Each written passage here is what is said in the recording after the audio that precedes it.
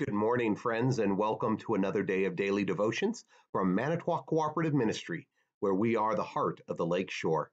I'm Pastor Matt Sauer, and today we are focusing on the fruit of the Spirit, peace.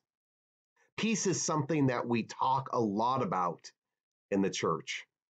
Jesus talks a lot about peace. The overall scripture talks a lot about peace.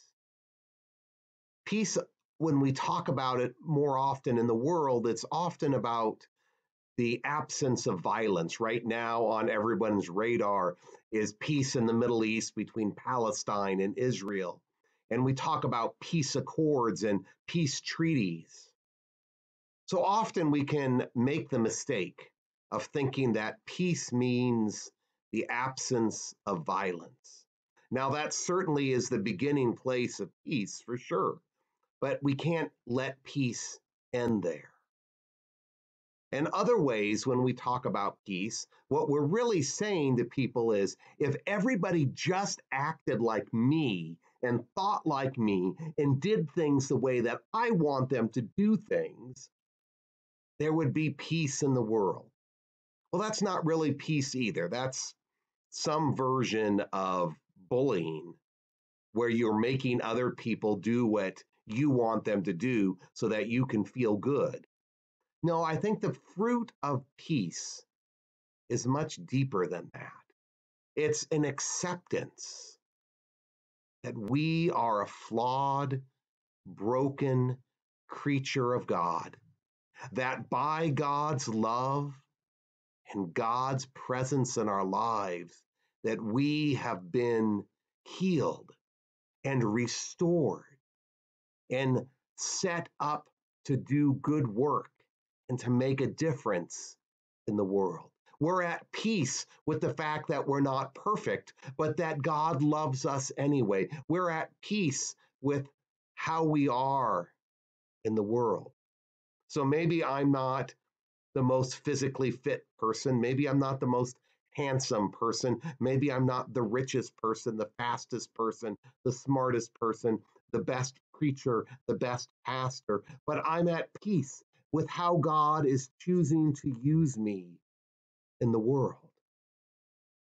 And some days I'm there and some days I'm not, and I imagine it can be the same with you. But bearing the spirit of peace means that when we encounter the world, particularly individuals in the world, that instead of reflecting our pain outward, instead of responding to them out of our need to be liked or to be respected, we simply are present with them, listening to them, letting their problem, their joy, their presence fill us at that moment. Peace, not needing to be the best, not needing to be in charge, not needing to be recognized, but at peace that God is working in you and that you are indeed an incredible, wonderfully made, loved creation of God. And if we can find this peace, then the other types of peace, the absence of violence, all of those things will begin to fall into place. Let's pray for our peace and that all others can find that peace that passes all understanding. Holy, holy, holy Lord, come and visit with us your peaceful, easy feeling. Help us to be comfortable with who you have created us to be. Not complacent, but at peace, that even in our imperfection, your love perfects us. Help us to encounter the world today